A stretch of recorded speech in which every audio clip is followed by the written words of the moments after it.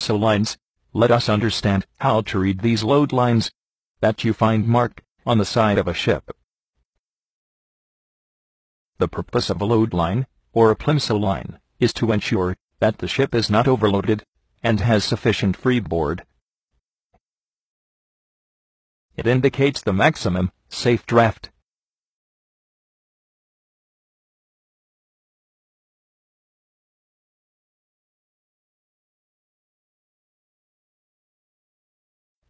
And the minimum freeboard for the ship in various operating conditions. The location of the Plimsoll line is determined by a classification society after surveying the ship.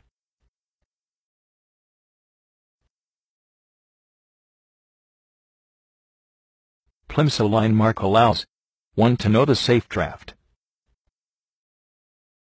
Draft is the vertical distance between the waterline and the bottom of the hull, or keel. The heavier the load, the more is the draft length.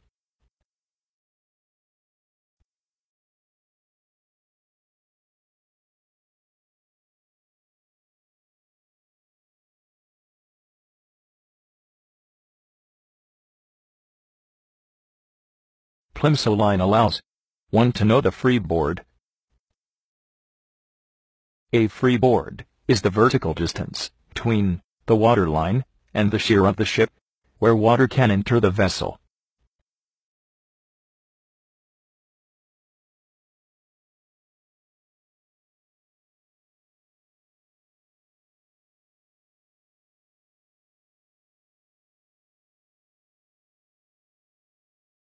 Plimsoll line allows 1 to know the volume of load that is safe to carry. Overloading can cause the ship to sink.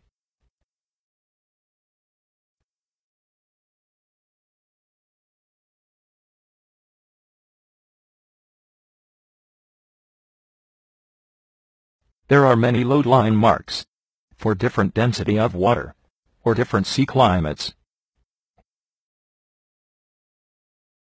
It is important to know that higher the density of water, stronger is the upward buoyant force.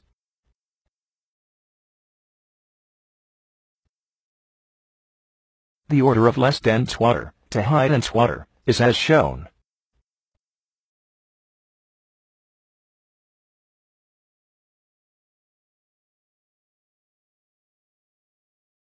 This means one can load more cargo for dense water.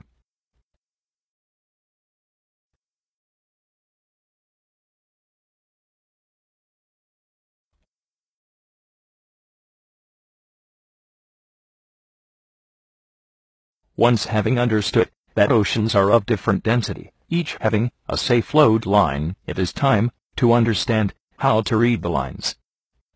The circular symbol, with the line passing directly, is the Plimsoll line. The line represents the imaginary water level. The Plimsoll line is directly below the deck line.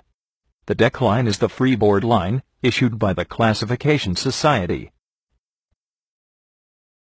The summer load line is the primary mark.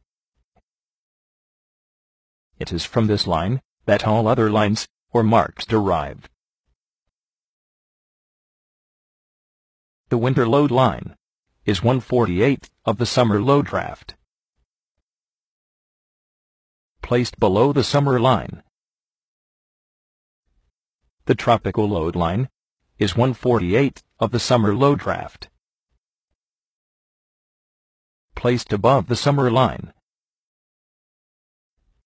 The other load lines are for freshwater. Tropical freshwater. Winter North Atlantic